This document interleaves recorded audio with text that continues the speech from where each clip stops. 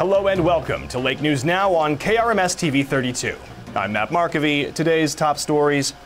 An investigation is underway looking into the cause of death of a Miller County inmate. Sheriff Louis Gregory says that jail personnel discovered 52-year-old Daniel Alt of Brumley Friday morning.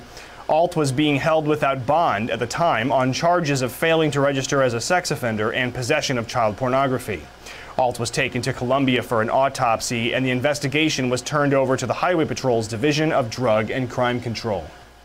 And one of two suspects accused in the 2021 murder of the 33-year-old Cassidy Rainwater in Dallas County has been sentenced to life in prison without the opportunity for parole after entering an Alford plea on Friday.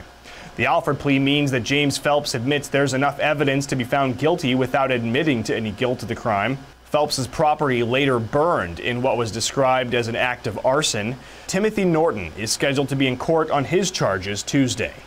And tempers flared this past week at School of the Osage Middle School when 3 separate fights involving students broke out. That's according to an email sent to parents from Principal Brian Dickerson. Dickerson says the combative students were quickly separated by staff members and that the incidents may have resulted from disputes that originated outside of school. So far this year, there have been a total of 7 student fights reported at Osage Middle School compared to 14 at the same time last year.